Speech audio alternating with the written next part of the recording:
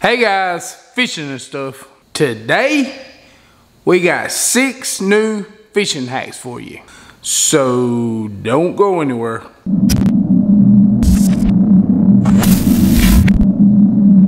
Today we got 6 new fishing hacks that are awesome little DIYs, and hopefully they're gonna up your fishing game.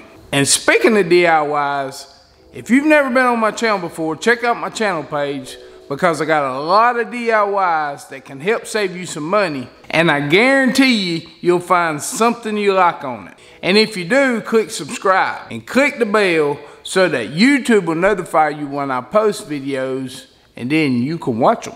And in case you don't know, subscribing is totally free. Well, let's quit wasting time and let's get into them. Fishing hack number 1. Now, Mr. Mike Richards left a comment on my page about a month ago, and he said that he would like an idea for making some reel covers and some lure covers. Today, we're gonna make some lure covers. I just made a video a couple weeks ago about how to make reel covers really cheap, and they turned out nice, so go check those out. If you don't know what lure wraps are, they're just covers. These are a Bass Pro Shop brand, and they cost $6 a piece. And you wrap them around your lure, and they stop your treble hooks from getting hung on everything. Well, we're fixing to make our own, and all we need is a roll of duct tape. You can use cloth if you want, but duct tape is tough and it's really cheap. And I got the pretty green color. And you're gonna need some sticky back Velcro. This sticky back Velcro is 24 inches long and it's 3/4 inches wide. So if we take one of our lure covers and open it up, it measures 7 inches across and 6 inches this way. So the first thing we need to do is make the cover part. And that's what the duct tape's for. We're gonna lay out our duct tape, sticky side up. We're gonna keep putting strips down and we're gonna stick them to themselves. Once we get a big enough sheet of duct tape stuck together that's at least 7 by 6, we're gonna take duct tape and we're gonna put it in the opposite direction and stick it sticky side to sticky side. When we get it all covered, we'll have a great big piece. Then we're gonna cut that piece down to size, 7 inches by 6 inches, just like our store-bought reel covers. Now we got a little duct tape piece of cloth ready. And next we're gonna put the Velcro on. Make sure you didn't get any dirt on it when you was cutting it, because we want our Velcro to stick good. You just wanna fold this in half. After you fold it and put a crease down the center, that'll give you your center line. And one side of this, we're gonna put one kind of Velcro. On the other side of this, we're gonna put the other kind of Velcro. So there you have it. You got a lure cover, just like the ones they sell in the store, except for you ain't even got $1 in yours, and it actually works pretty good. Let's try it out. Now I like these little bluegill baits, and they're broken, and when they swim, they look like a real fish. So let's try our little lure wrap with this. My wife caught her personal best striper from a kayak with one of these little baits right here. Fishing hack number 2. Okay, this next DIY, all you're gonna need is a set of Sharpies. This hack is basically about coloring your lures. If you buy all white lures and you're fishing, now white's one of my favorite colors to fish with, but if you're out there and you're not catching nothing, you can just take a Sharpie and color your lure. Like if you're using one of these curly tail grubs, they're just white. Well, you can color that thing a pretty green, like almost a chartreuse color. You just take your Sharpie and your lure and color it. Take your time, do as good or as bad a job as you want to, because the fish are still going to go after the color more than the realism of the lure. So you got one of these big swim baits, and you just wish that thing was orange. All you got to do, get your orange Sharpie and color the thing orange. And now you got you an orange lure. I love these super flukes, the swimming kind and the regular kind. I like to buy the ice white because they work really good. But if you want this thing chartreuse, get out your pen and go to work. Color that thing up, and when you're done, you got your chartreuse lure.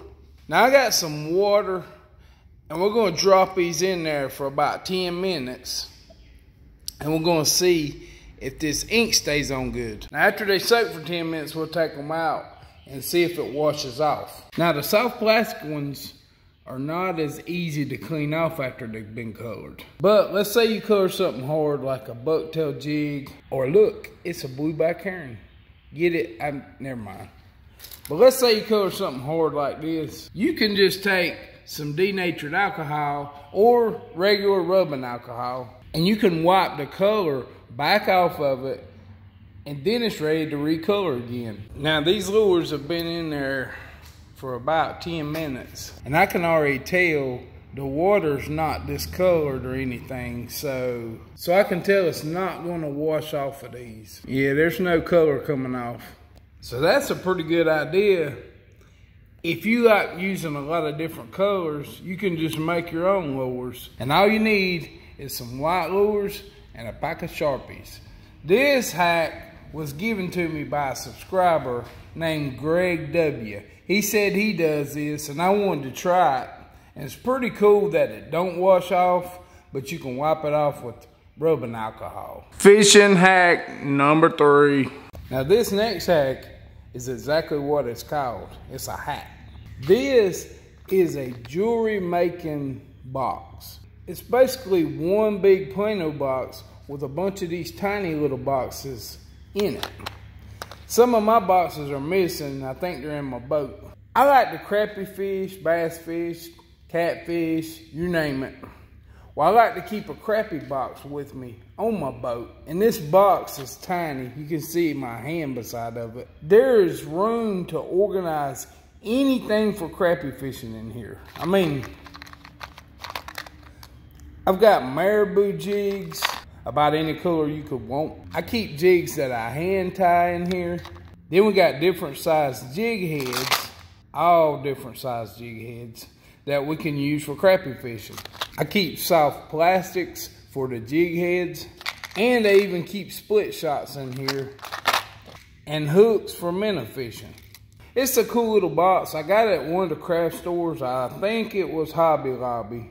All it is a jewelry making kit, and it's for people that make jewelry to keep their beads and different little claw hooks and claw clasps or whatever you call them in. But it makes an awesome little fishing box. Hack number 4. All right, this is a piece of styrofoam, and it kind of reminds you of a pool noodle. It just came in a box of something I bought. Might have been Christmas. But I put it up and I thought I'll use this for something.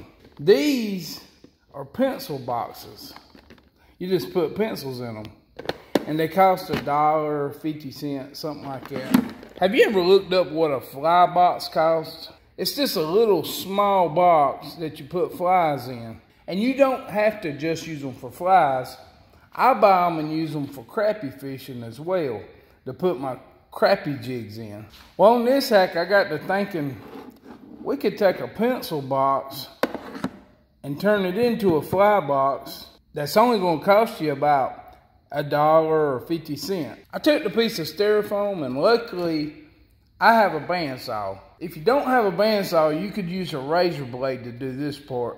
But I cut it up into pieces that'll fit into my box. And after I get them all cut the right size, then I'm going to take some kind of really good glue. This is just a Scotch High Performance Repair Glue. It's kind of like super glue, but it's more like a gel.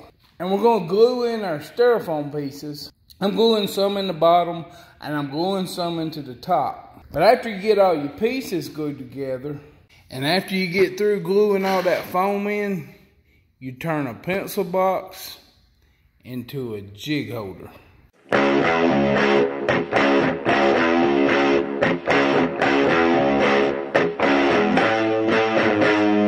Fishing hack number 5. Okay, on this hack, I had a subscriber a while back, and he wanted to know how he could paint these floats to make them like these floats. He said he liked these better because they were much brighter and easier to see. These are red, but you get 3 in a pack. A pack of these are a little over $1, and a pack of these are like almost $4, I think. But you only get 2 of these, you get 3 of these. So basically these Mr. Crappy floats are about 4 times higher than the cheap brand Walmart floats. But they're pretty much the same thing. Now when it comes to painting styrofoam, this is what happens when you paint styrofoam. It basically melts it. And most of it's because of the acetone that's in the spray paint. So I got to thinking I could probably use Plasti Dip. Plasti Dip's like a rubber, right? Well, I used Plasti Dip and it was even worse. I'm sure they make some kind of craft spray paint that won't hurt styrofoam. I'm not sure what it is, but I'm sure there is one. But something interesting I found out. I painted a pool noodle and it didn't hurt it at all. But a pool noodle is made from a different type of foam than a peg float. A peg float's made from styrofoam. A while back I had an idea that I tried. I took some shrink tubing and I put it over a peg float and I shrunk it down and it made it really, really tough. I mean, this thing's like hard as wood. Then I got some clear shrink tubing and it turned out really good, but it's not perfect because it's hard to do. Because when you use heat to melt your shrink tubing, you can also melt your foam if you're not careful. If you want to try to do this, I mean, it's possible. I did it pretty good on a couple. I used some 1-inch shrink tube, slide it over it, shrink it down. Cutting it to length is the hard part. Then I found these shrink wrap bags and I cut me some of it, wrapped it around the float and taped it and then shrunk it on it. And it turned out pretty good. But it's really thin. It's not going to do a lot as far as protecting it, but you could do this and paint it. Basically what this is, it's a heat shrink made for baskets, like Easter baskets or gift baskets. I got it at Hobby Lobby, and it's the same thing they use to shrink wrap like fishing line and different things. It works okay. It's nowhere near as thick as the heat shrink tube though.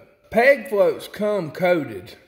The inside's white. So I got to thinking to myself, what if this coating will protect it and I can paint it? So I tried it and it worked pretty dang good. It didn't hurt the peg float at all.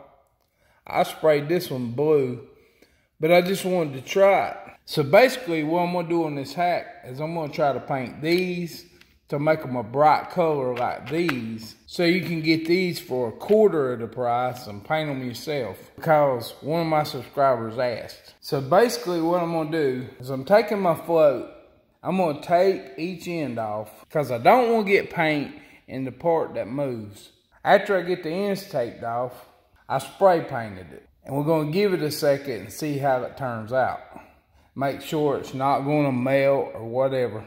Now you can also use craft paint. I got some craft paint that came from Walmart. It's called Real Yellow. And it's a gloss acrylic paint. It dries quick, cleans up easy, and it don't melt foam, I know for a fact. First set of planer boards I ever made, I used regular styrofoam and I used craft paint on them. So I already know that craft paint won't melt styrofoam. So you could do it this way as well. So they're not exactly the same. You could paint it two-tone, I guess, if you wanted. But you wanted to know how to paint it? That's how you can paint it. You can spray paint these things. They don't melt. So there you have it. 6 fishing hacks that'll help you up your fishing game, hopefully. Don't forget, if you didn't yet, click subscribe. And if you're really interested in DIYs, I also have a Facebook page, and it's called All Things Fishing DIYs. Go over and join it. That page is basically for my subscribers to show their DIYs they make, and we help each other. I appreciate you watching, guys, and I'll see you on the next build.